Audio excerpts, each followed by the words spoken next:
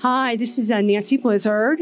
This is a Big Show Entertainment Network and a special event, Daisy Blue Fashion Variety Show. I am the host. My co-host is Chenay McConnell. Hi, we're really excited. This is our first show. We're at Native Hotel in beautiful downtown Denver. And we want to shout out to our sponsor, Tony and Guy. It's a full service salon in Park Meadows. So yeah. This is so exciting. Yeah. It's our first show. And you know what's even better? We have a great guest list tonight. Amazing people. They're so talented here in Denver. Yes, that's so exciting, I know. And you know, our first guest is Hailey Spung, and she's a supermodel here in Denver. And let's welcome her. Yay, Hailey. Hi, Hailey. How are you? Good. Good. So thank you for joining us. We're trying to showcase Denver's talent, and you're a perfect example. So can you tell us a little bit about your modeling career thus far? So far, it's been really great. It's just, do you want me to take this? I model mostly locally. I actually just got back from New York and I met with a couple agencies there lately, but I started out in Salt Lake City actually, and then made the move to Denver because my husband's work. So just came here for work, and it's a really great market in Denver. There's a lot going on. They keep me, my agency, I'm with Donna Baldwin Talent, and they keep me really busy. So it's really fun. It's a lot of commercial advertising work, and surprisingly a lot of fashion. So there's a lot of, runway shows and that going on here as well. So, yeah. And how long have you been modeling? I signed with my first agency about 15 years ago. So it's been a little while, a fun little ride. Yeah, it's been really great. Well, it sounds like you have a lot of experience. Can you tell me more about what it's like to be a part of an agency and kind of your journey thus far in the agency world? So I actually started out with agencies. So my first agency, I am still represented through them in Salt Lake City. It's Urban Talent, and they have been really great. Being with an agency is awesome in the modeling world because you have someone in your court, So I've been going to school and doing other things along the way. So they were really able to reach out to clients and market me. Whereas if you're freelance, it's a little bit, more on you. You have to have some more time to put into that way. So being with an agency has been an awesome experience. And I've pretty much always been represented. Right when I moved here to Denver, I was pregnant, so I had a baby. So it took me a minute to meet with an agency because it's like 7 months long, but I met with them a couple months after having her and just signed and got working right away. So it's been really fun to have them at Donna Baldwin. It's like a little family, and they really think of you, and you check in, and I took them cookies, and so it's great to have those people that are really looking out for you and looking out for your interests and that sort of thing. So awesome. Yeah, it's been great. What kind of career goals do you have, or something that you want to aspire to? The Denver market has actually kept me really busy, which is super awesome. And it's really convenient with, kids and other things, other ventures that I have going on. But lately I've been reaching out to other agencies, in New York City and LA and San Francisco and just kind of across the nation and doing some of that. So I'd like to, get a little bit more work now that my kids are bigger and I can get away from them a little bit easier. I think I'm going to go and do some traveling with it, kind of try different markets as well. So yeah, exactly. Perfect. Yeah, don't limit yourself. Yeah, art is powerful. How does modeling make you feel? I mean, what does it bring out in your personality? What a question. It's really a blast. It's super fun. The people, especially in this industry, are pretty relaxed and low key. It's not a huge, fashion market, so there's a lot of the catalog and print work, and it's a really exciting thing to be on a shoot and to be creating something with a team with a lot of different people and collaborating and then seeing the end result of everybody's work and all the effort that has been put in. So it's a little bit of a confidence booster to see that final result and see when everyone's really happy, and you can feel like you've done a great job and put in some effort as well. And so Hailey, you've been here in Colorado. How do you feel about the market here in Denver? Do you feel like it's expanding? Do you think Denver's really becoming a major hub here? I feel like I've even seen a little bit of an increase since I've moved here, which hasn't been long. I've only been here about 2 years. But yeah, so it's kind of a new little thing. And I've seen a lot. I mean, there's tons of creative people here, the designers here. I just had a bridal fitting, for a local designer, and you should see the stuff that is coming out of her studio. She's really magical. So there are some people here that don't feel like they need to move to a different market. They feel like they can really excel in this market. There's a lot happening with, all the Denver Fashion Week stuff and Latin Fashion Week and just all the different shows going on. Neiman Marcus, there's a lot going on here for sure. So it's a great market. I'm happy how busy I've been. Yeah, it's been great. Yeah, that's really neat to know that Denver's becoming a hub, the middle of America, because it's always been LA or New York. So that's really nice to hear. Middle ground. You got it. You got it. I can tell you really like fashion. I love your outfit. Do you mind standing up so the audience can see this? Is this the coolest or what, right? Oh my gosh, I love that. Yes, that is so cute. Wonderful. That is so really, and you really looks great on you. Have you always liked fashion? Has it always been something that you've been drawn to? Always liked fashion. Yeah, so when I was a little girl, I was sure that I was going to be a fashion designer. Like tons of sketches and the drawing, and I ended up going to school for interior design, so not quite the same. But even now, I'm obviously feeling like maybe I'll just dip into that a little bit more, dip into the fashion side a little bit more. So I can definitely see that maybe when I get a little bit more time, that might be something I do down the road. But it's always fun to attend the events here. It's a good excuse to get out and be fashionable and try something new wardrobe-wise that you might not just do on a normal day-to-day basis because of our market here having so many events. So yeah. Can you describe your most memorable photo shoot?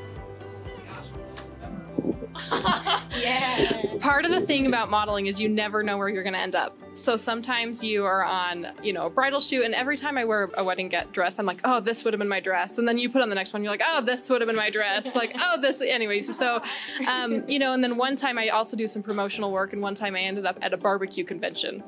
Like, just the range of what you end up doing, it's never like its own moment, right? Like, it's very interesting.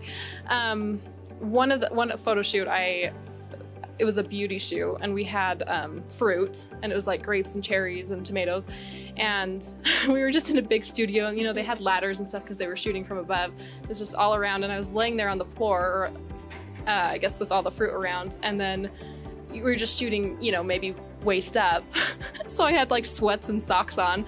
It's just funny because you don't know the behind the scenes, what's really happening. So, but yeah, it's always great because it's never a dull moment. It's always, the team is so funny, and, or things falling down on set, or, just whatever it is. There's always fun little behind the scenes stories. So, yeah. Awesome. And where can we find you on social media? My Instagram is my name, so it's really creative, I guess. No, it's easy to find me. I did it because it's easy to find. It's my name. It's Hailey Spung, so it's Hailey SP as in Paul UNG. So just easy. Perfect. Awesome. Thank you. Thank you so much for being on the show today. It's been a pleasure to meet you.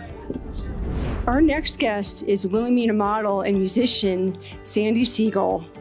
It's a pleasure having her on my show. Hi, Sandi.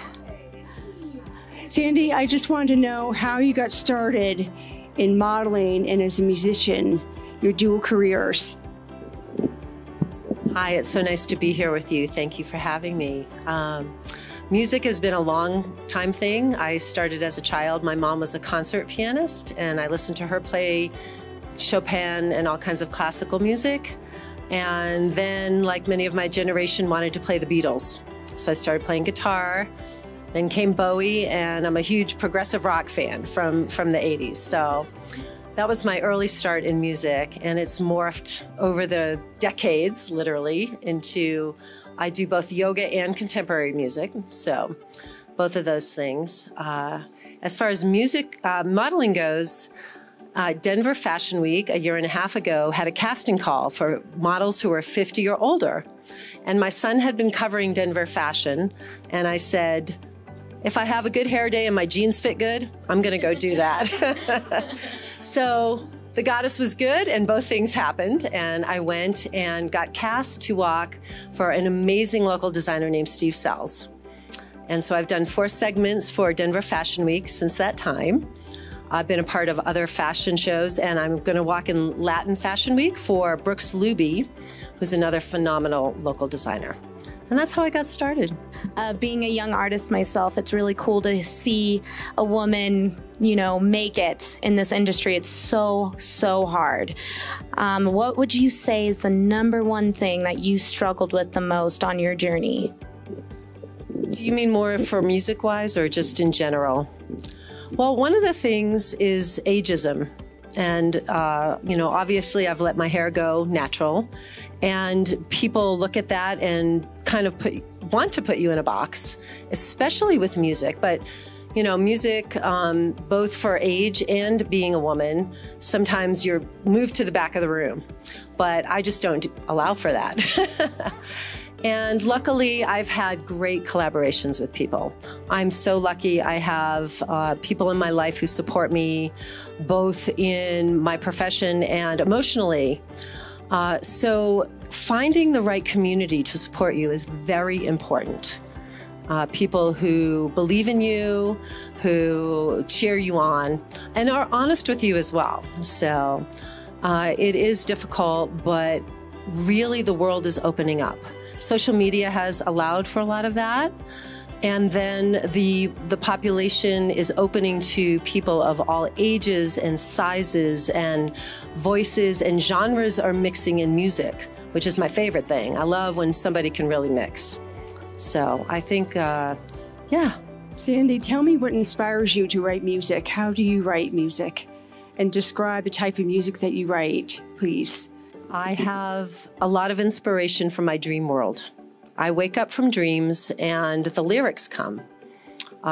Stories in my dreams that are very apparent. And so I write lyrics usually first, and then the music comes afterwards. I consider myself more of a lyricist than a songwriter. My band makes my music a lot better than I could ever do on my own. So that's one of the main areas. I have studied a certain philosophy in yoga for a long time, 20 years, and I draw a lot on Hindu mythology, but I bring it into the modern world. And that informs a lot of what I write for music as well. So I don't know where the music comes from. If there's anything supernatural, it's that. It's like, I just say, I don't know, somebody gave it to me. And I feel like I'm just channeling it. And so grateful for that. Yeah, that's so powerful and really neat, because a lot of people struggle with that. So if you just let it flow and let it happen, it happens.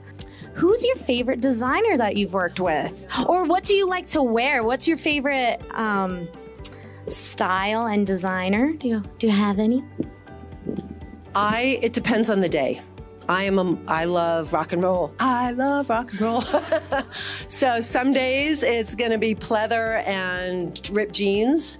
And some days it's going to be the first designer I work for, Steve Sells here, and he makes beautiful, flowy, hand-dyed garments. I am a huge fan of Armani in the bigger picture. Everything that I see that comes out of that house, I have messaged them and said, you need to hire a mature model. I want to work for you. So there's so many great designers in Denver. People who have been around for a while, new designers. I've worked for both Gino Velarde, who's been here forever, Steve Sells, Brooks Luby, and then new and up-and-coming designers, Dark Moth Industries. She is a young woman who really, I don't know how to describe her clothes, so it really depends on the day. So you have 2 creative passions. You have modeling and music. Is there something that do you prefer one over the other, or do you just like them both? Some days I like them both. Some days I don't like them. No, I love them. They both push me into new places that I never thought I'd go. I never thought I'd be modeling at almost 60, or I have this space in my life right now after my 3 children are grown to create. And of course, as I spoke earlier, it's about collaboration. So more so, I look to that. And when the collaboration is just right, it is such a joy. There's so much beauty and joy in it. So it happens both in the modeling and music. It depends on the day again. I'm moody, I guess. You are truly inspiring. Yes, thank you so much. And where can we find you on social media? I have 2 websites, Sandi Siegel, SandiSiegel.com. That's my contemporary music and modeling. I also do Vedic and Sanskrit chanting, and that's Shakti Sandi, SHAKTISANDI.com. And on Instagram, I'm SANDI_Siegel. Thank you, Sandy. Thank you. Anything else? Oh, thank you, Sandy. Thank you so much for being on the show. I have one more question there for you. Could you just let us know what instruments you play? I play guitar and piano. Those are my 2 main writing and performing instruments. For yoga music, I play something called the harmonium. It's a very simple keyboard that is air over reeds. But piano and guitar, I started on piano, and I write on both. It depends on what the song needs. Some of my songs are more folky, and they tend to be better on guitar. And then piano, and I have a fantastic keyboard, so I do a lot of synthesizer work and things like that. I want to thank you so much for having me. I really appreciate it. Thank you so much. Our next guest is Maggie Burns. She's a bridal designer here in Denver, and we're so glad that she's here. Maggie, how long have you been making people beautiful on their special day? Well, it started when I graduated from college. My friends and family knew that I knew how to sew, so they started asking me to make bridal gowns for them. So throughout the rest of my career until 2010, I was making gowns just, here and there on the weekends and in the evenings while I was going through a corporate career. And then in 2010, I decided that it was time for me to really pursue my passion and go full time. So that's when I left the corporate world and started Marie-Margot. It's very inspiring. And nowadays, we know it's tricky to market yourself with so much competition. And how do you market yourself, and how is that working out right now for you? Marketing is a new day every day, and it's a career within itself. And so I have hired a marketing guru, World Rhino Marketing, to help me with my marketing of my products. And through this, we're doing an extensive social media campaign, and we're also going to be doing a production coming up soon that is a cause-based event that'll be held in Denver, and we're going to be featuring people from various parts of causes throughout the world, basically. October is a great month for the, it's breast cancer awareness, it's domestic violence month, it's, there's several causes that, mental health awareness. So we feel like being able to bring all of those people together in an amazing event with fashion, music, bringing awareness to these causes. It's the little things that we do that help our brothers, everybody in the world. And so, I've been searching for a really, really long time as Marie-Margot, looking for a charity or something that I could contribute my energies towards. And when Eddie and I were talking the other day and this came up, it just feels so right because we can bring awareness to so many different causes that if we focus on just one night, then it leaves out everybody else. So we'll be bringing people from those various parts of America to contribute to our evening. And so we'll have fashion, music, good times. We'll have, some sober times because we'll have stories of people who have gone through a lot and who have come out the other side and are able to share their stories with everyone. So it's going to be an amazing, amazing night. So that's, first of all, that's where our marketing is going. And I am being very dedicated to bringing my collection to the boutiques across the U.S. So that's the big picture. That sounds so exciting. I love the idea of us inspiring each other, right? Because we can certainly do that for each other. We can see, look what I have done, and we inspire others, and you provide that kind of growth for other people. I love that. Thank you so much for sharing that. Tell me, Maggie, there must be something that we don't know about you, something special, right? So you must have something to share that. I've got stories. Well, I grew up on a ranch outside of, like between Glenwood Springs and Grand Junction, and throughout my young adulthood, I ended up one summer taking pack trips on horseback into the high mountains outside of Marble, Colorado, to take clients fishing and hiking and things, and that was quite an experience because it's challenging. You have to challenge yourself to be aware of the weather, and you have basically care of someone else that is from Georgia or something, and they're not aware of what can happen in the Colorado mountains.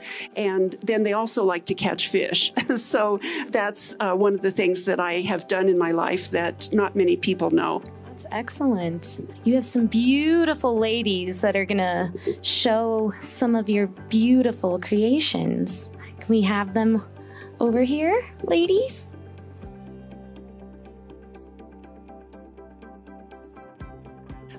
This is Kira, and she's showing my Athena gown. And this is Claudine showing my Meghan Markle gown. Those of you who are Brits at heart and saw Meghan Markle's reception dress would appreciate the fact that she copied my idea for a dress.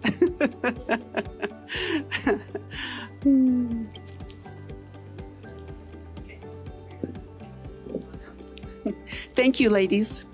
Tell us, Maggie, where we can find you on social media. I'm on Instagram. It's at Marie-Margot Couture. And I'm on Facebook of Marie-Margot Bridal Couture. And I'm on Twitter as Maggie. I forgot. I'm on Twitter. Perfect. Thank you so much, Maggie. Thank you so much for joining. This is Nancy Blizzard. If it's fashion, it's Daisy Blue. And make sure you stop by Native Hotel. It's a beautiful hotel here in downtown Denver. It's the best. And my co-host, I'm so glad you're here, Chenay. Thank you for having me. And be sure to stay tuned on August 8th. We're going to have some more special guests. We're going to have Heather Brooke. She's former Miss Colorado. She's a model. She's part of the Big Show Entertainment Network as well. And we're also going to have Jennifer Costello, Jennifer Costello. And she's the creator of Generation Apparel. So stay tuned.